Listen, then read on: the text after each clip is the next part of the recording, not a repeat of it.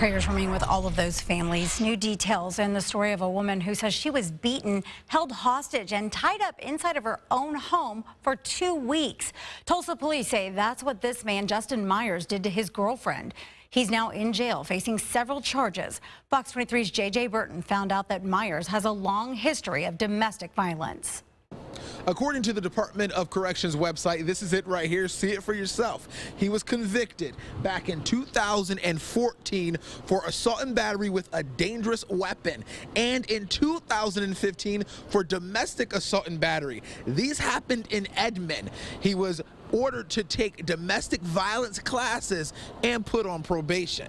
Now Meyers is back behind bars for allegedly holding his ex-girlfriend hostage, beating her and tying her to him and Cheers so she wouldn't get away. In her own home. The police say the woman was staying at a shelter to hide from Meyers. She went home on July 3rd because she believed Meyers was in jail. When she got there, she says he was there waiting for her.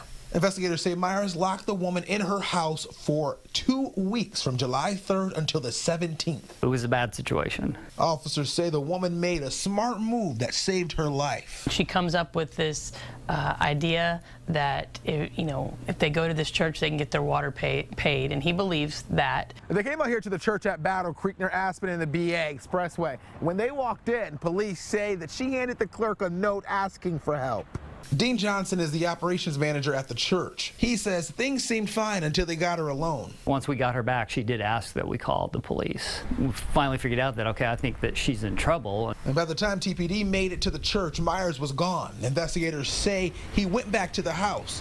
They say he tried to run when they showed up, but he didn't get far. Meyers is at the Tulsa County Jail. He's being held on a more than $50,000 bond.